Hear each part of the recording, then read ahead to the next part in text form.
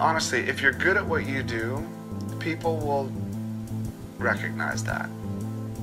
I really believe it.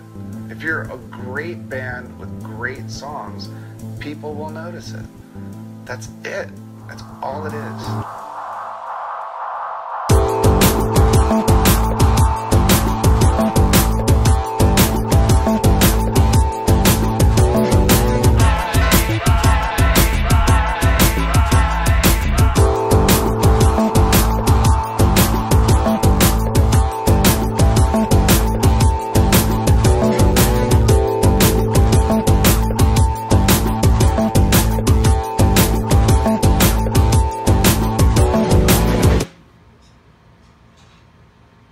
This week has felt so long, but it's only Wednesday. Let's see, what happened? Monday night we had a co-writing session with Faith and Josh and Brett. That went pretty well. And then yesterday I was getting some time lapses down at the Bluff in Long Beach. I parked and there was a green light and I didn't want to miss it, so I sprinted across and I noticed that my feet started slipping. So I looked back and I saw a sign that said, "Sidewalk closed, wet cement." And I looked down at my boots. Super worth it, because I got a great time lapse. But walking back to my car, I saw the guys that poured the cement just looking at my footprints. Then I went and helped Billy move to his new apartment.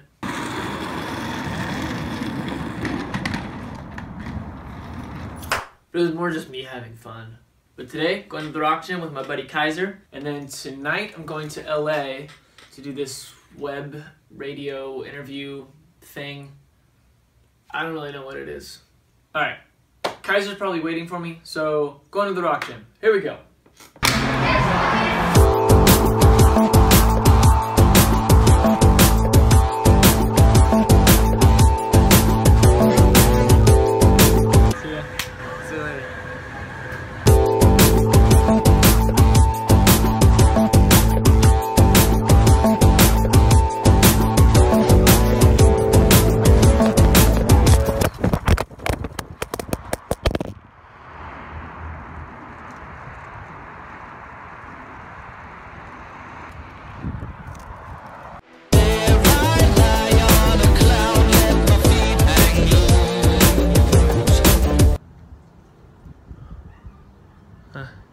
That's enough with the bike today. So the shower and protein shake is done. Now I'm on my way to LA for this live Q&A thing. But I am wearing the same thing as I was before the gym. I'm just running out of clothes. Is that weird? I'm going with pizza socks tonight, obviously. Is that even a question?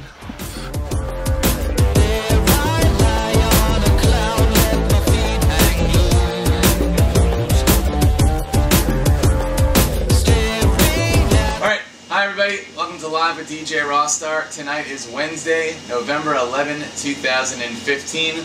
On tonight's show...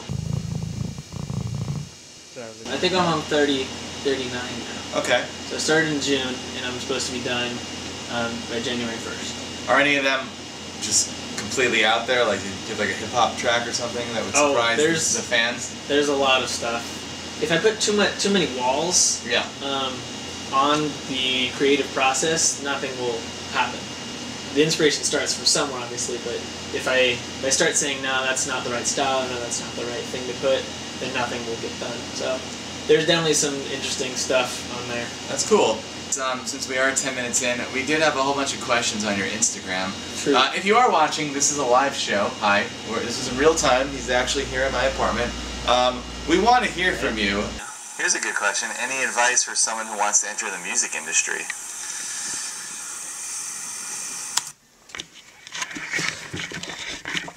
The audio for this whole interview was the worst. So it starts peaking and I just don't want to put you through that.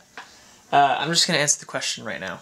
I'm really not an authority figure on the music industry, but if I could give you one piece of advice, it would be that you will be your biggest supporter. No one's going to work as hard for your band or project as you will. So you can never be waiting on someone to fulfill your dreams for you. You have to take that. You have to learn. You're going to have to get there on your own. And it seems like more and more people recently are looking for a way to get popular overnight. I would argue that that's impossible, if not very, very few people succeed at getting popular overnight. Your best fan base is going to be grown organically, which just means that you need to release good content. If you can write good music and you can work really hard, you'll make it in the music industry. Okay, that's it. Back to the vlog. Okay, be in touch. I'll see you soon. Of course. Good luck. Thanks, man. The Q&A went really well. There was a lot of... How do we get out of here? I'm just gonna keep walking. I want to get one more time lapse while I'm here in LA. So I'm gonna leave you with this shot.